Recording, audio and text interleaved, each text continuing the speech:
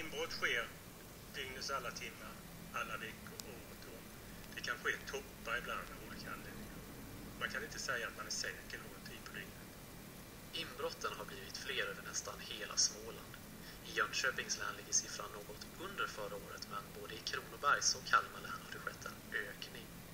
Och bland de utsatta som Smålands Nytt pratat med finns det en rädsla och oro över trenden.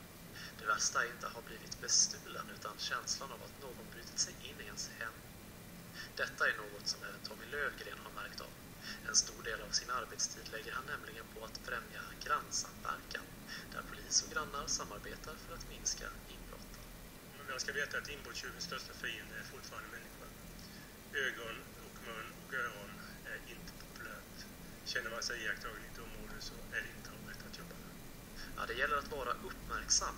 Det är inte bara semesterfirare som drabbas. Enligt Tommy Lövgren kan det räcka med att huset står tomt i bara några timmar så kan tjuven vara framme. Men han har flera tips på hur man kan hjälpa sina bortresta grannar. Parkera gärna på grannens garageuppfart. Du har möjlighet. Häng tvätt på dennes klättlina. Och framförallt töm